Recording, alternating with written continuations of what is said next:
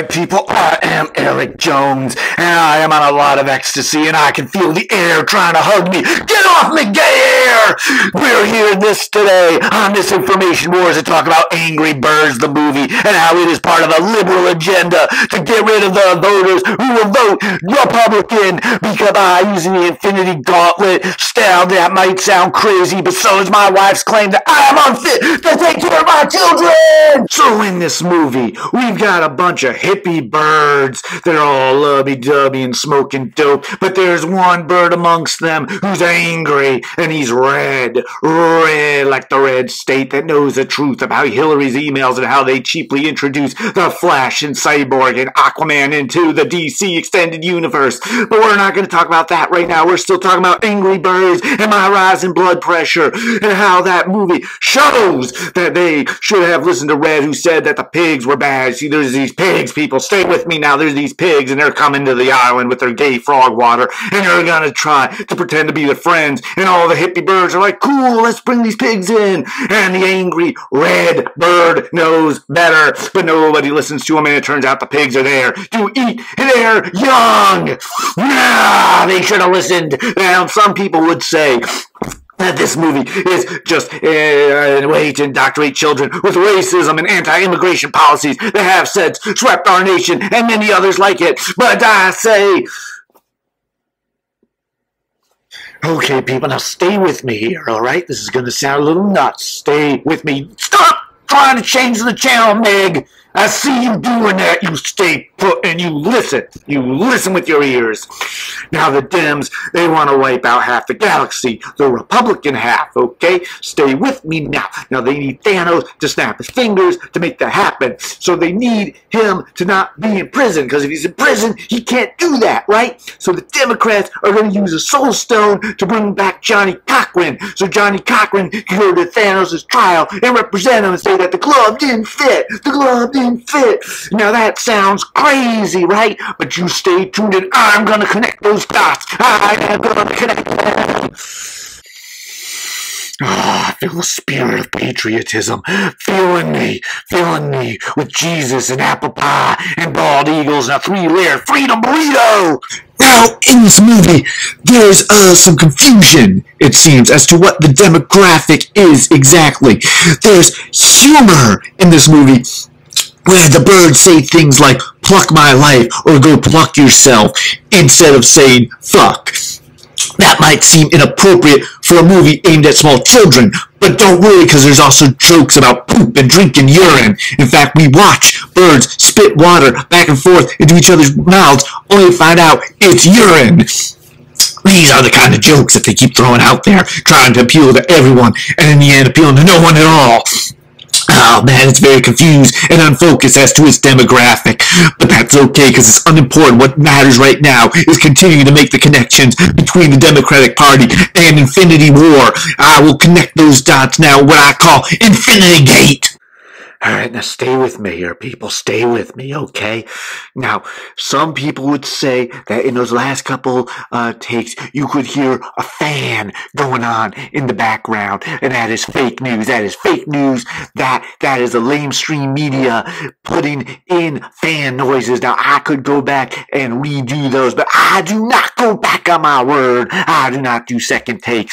No, I do not do that. Now, let's talk about something that the Democrats don't want you to hear. Now, in the movie Avengers, Tony Stark, he calls Hawkeye Leglos, refusing Leglos Greenleaf, the elf from the Lord of the Rings series, which means that the movies Lord of the Rings exist in the MCU as movies, but Hugo Weaving plays an elf in those movies, and he also plays the Red Skull, which means that the Red Skull is not only a Nazi who disappeared back in 40C, but also an actor in present day, which doesn't make any sense. The only explanation is that the Avengers and all the events in it were staged. Now, what are they trying to tell us there? Think about it. An attack on New York City staged.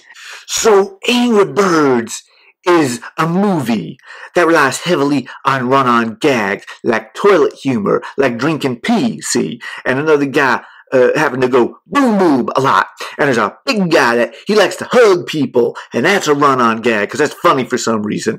And then there's a mime, and it talks, and that's funny because mimes don't talk. Get it? Get it? That's a joke that's so funny they do it like 7 times. And there's another thing about a guy who talks too fast, and he does that for like most of the movie. You just watch this dude just talk really fast, and it's filled with sex jokes for 12-year-olds that don't know what sex is. And it's all basically there to mark time until we get to the slingshot that reminds you of the video game and that this has any connection to it. And it's all there to basically mask racist humor and phobia towards outsiders. And I don't know what demographic they think that will appeal to, but they seem to think it's the people that are going to enjoy that strange scene that we have that's a country music video for no apparent reason. Thanos somehow knew that a gauntlet would be hard to take off his hand. Now, who told him that? Think about this now. Think about it hard, okay? Now, he could have made an infinity yarmulke and put all the pretty rocks on that, but that would have got knocked off his head real fast. Someone told him not to do it. Now, where were the Clintons when Thanos was making that decision? We didn't see. Did the Clintons say that they did not warn him? Well, they have not come out and said that they have not. What are they hiding? My theory here, people, if you follow the money, is that the Clintons helped orchestrate a cover-up of the Avengers so that Thanos could know to use a gauntlet rather than a yarmulke, so that he could use the Soul Stone to bring back Johnny Cochran, who could get him off so that he could go ahead and successfully murder half the universe, the Republican half. This is a conspiracy, people, and the soul of America is at stake. Do you understand? Okay, I'm not going to lie. That was all kinds of terrible. Oh, goodness. It's been a really busy week for me for a number of reasons. Also, I had a big concert that I went to that took up most of a day, so I lost a whole day there. I saw Lindsey Sterling and Effervescence, and that was freaking phenomenal. It was a great show. I also had a big demoing party at Arcane Comics and More, and they were fantastic. They did a great job. My game is now available over there, and they are on Aurora in Seattle. Big thank you to them. So basically, yeah, my time for doing something like this has been very low. Also, I'm not going to lie, this is what I sound like, and it sounds a little like a cartoon pterodactyl fucked Screech from Saved by the Bell, and this was the result. So trying to sound like Alex Jones is not easy for me. It feels like my throat is just full of bloody sand right now. I don't know how he keeps it up for hours a day. You probably noticed even towards the end here, I couldn't even keep that up. That was insane. Other announcements, there's a lot more to see at my website, darkwana.com. I should have a link to that down there.